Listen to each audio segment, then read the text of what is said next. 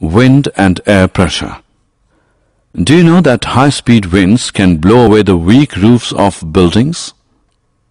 High-speed winds are accompanied by reduced air pressure. Let us see an activity. Take a piece of paper and crumple it into the small ball. Now hold the empty glass bottle and place the paper ball just inside its mouth. Try to blow the ball to force into the bottle.